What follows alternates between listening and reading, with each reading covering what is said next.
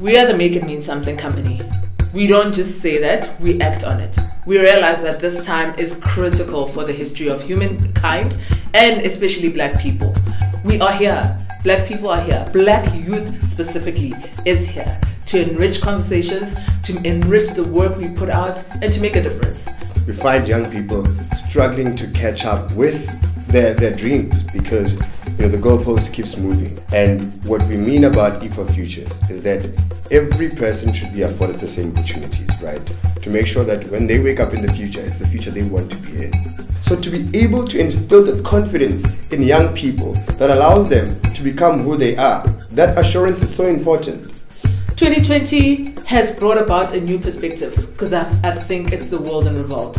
I feel that this Youth Day is more important than most we've seen in our past, in that it's time to act. We can take action in so many different ways. It doesn't have to be the same as it was in the past. But today, everyone should be at a place where we all understand each other. We all have compassion. We all have empathy. Let's stop talking. Let's do something about what's happening.